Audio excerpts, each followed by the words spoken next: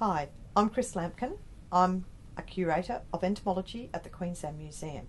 Today I'm going to discuss adaptations in a group of flies that are commonly referred to as bee flies. This is a group I have been working on for some years, and they've got some very interesting adaptations.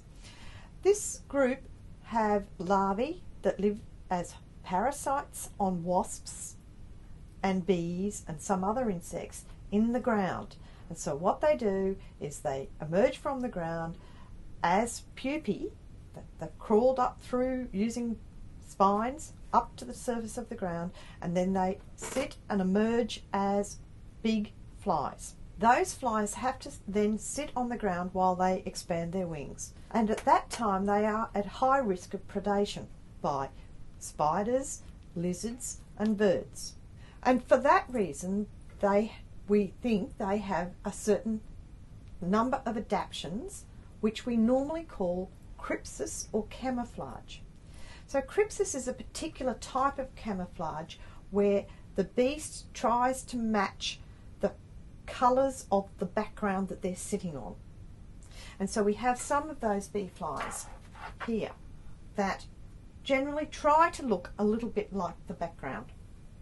So they're brownish, and they quite commonly sit on sandy paths.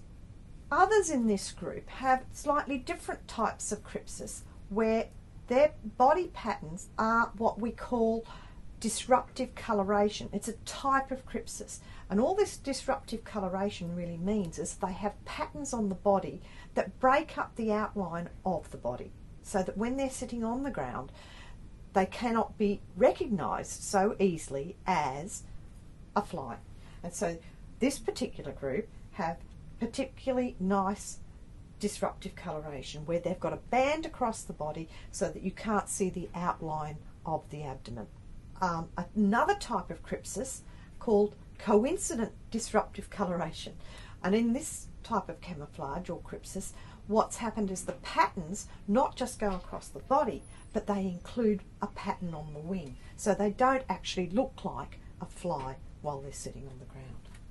My studies tended to show that this type of coloration, these patterns, occurred right round the world, what we call convergent evolution, where unrelated organisms have adapted because of the same selective pressures.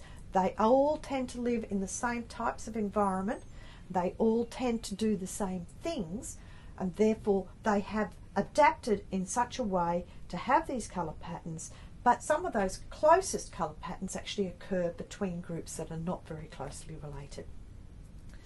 So these are some of the aspects of my research that have shown us that this particular group in Australia have some very, very amazing adaptations.